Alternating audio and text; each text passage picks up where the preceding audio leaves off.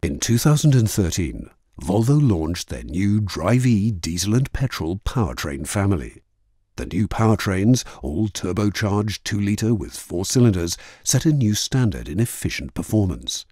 The bold decision we took on going for 4 cylinders only is really helping us in a lot of areas by reducing weight, and with that being able to reduce weight further in the structure of the vehicle, having a better weight balance, and being also able to offer very high performance powertrains in combination of a combustion engine with a electrification or an electric motor on the rear axle. As car buyers around the world can now enjoy a new level of efficient performance, Volvo Cars is presenting the high-performance Drive-E powertrain concept, a triple-boost 2-litre 4-cylinder petrol engine with no less than 450 horsepower. We knew that the performance levels we were foreseeing at that point of time would not be the end.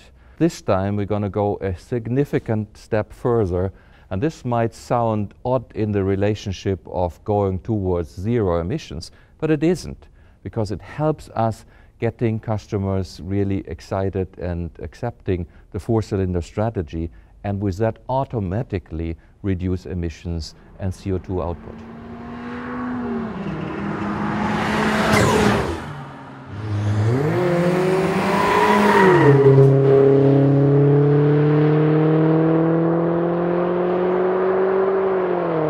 When we started developing the new Drive-E engine family, our aim was to set a new standard in charged 4-cylinder engines, which had best-in-class properties in terms of power, noise and vibration relative to emissions and fuel consumption.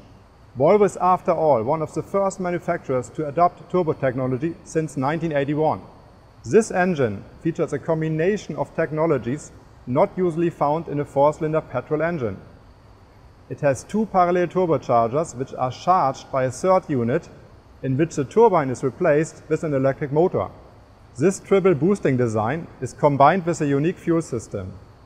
The result is 450 horsepower and, more important, immediate throttle response as the turbo lag is eliminated.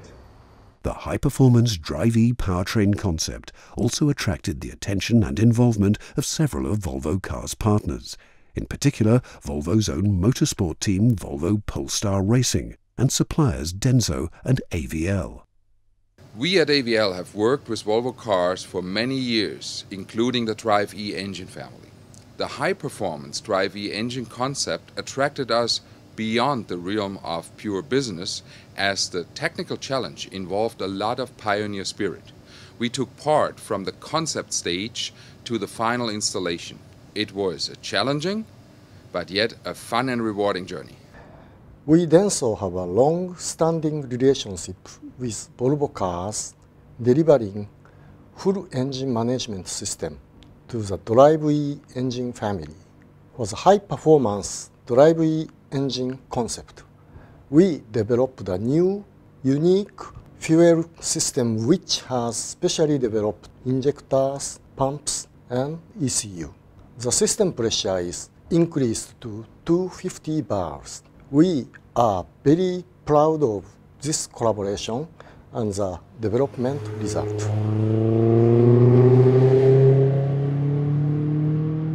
When working with race engines, whether it's a 4-cylinder turbo engine for the World Touring Car Championship or a V8 for the Australian V8 Supercar Championship, you always try to maximize power and throttle response while at the same time reducing size and weight.